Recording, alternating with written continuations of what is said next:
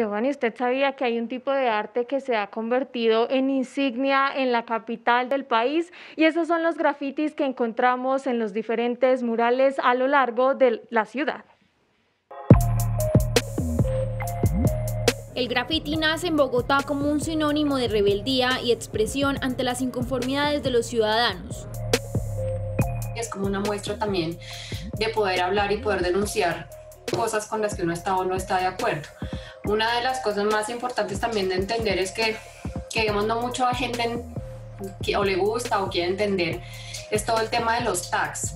Digamos que una de las maneras o de los inicios también del graffiti son precisamente esas palabras o esas letras que están en las paredes.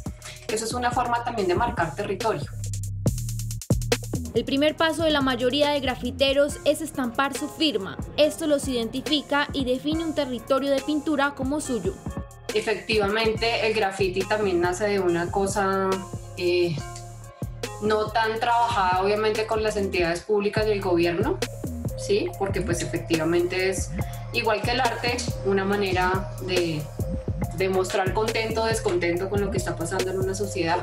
Que creo yo, pues que el graffiti obviamente tiene una fuerza aún más grande, dado que está en las calles y dado que cualquier persona que está pasando por enfrente lo ve. Con el paso de los años, este arte se ha convertido en un símbolo turístico que no solo representa a Bogotá, también a toda una cultura. Tenemos identificadas obviamente una que es la que trabajamos desde el 2016, que es la zona de Puente Aranda, que se llama Distrito Graffiti, y que esa zona fue precisamente pensada para eso. Uno, como para la resignificación de un espacio en donde pues antes eran unas bodegas que solo iba la gente que trabajaba y porque le tocaba trabajar ahí.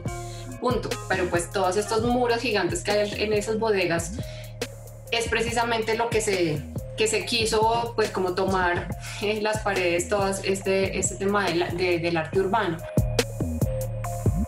Actualmente Distrito Graffiti cuenta con 101 murales en los que aproximadamente están participando 100 artistas de Bogotá. Tanto jueves como domingo el IDT, IDARTES, empresas privadas ya empezaron a hacer recorridos porque pues estamos hablando de murales de un tamaño enorme, o sea, no estamos hablando de paredes pequeñas, más o menos 5.000, 6.000 metros cuadrados que tenemos pintado con un recorrido de casi 3 o 4 cuadras, pues que ya es el plan de la gente venir a visitarlo. Según los grafiteros, con sus dibujos están cambiando la percepción de vandalismo que muchas personas les han acomodado.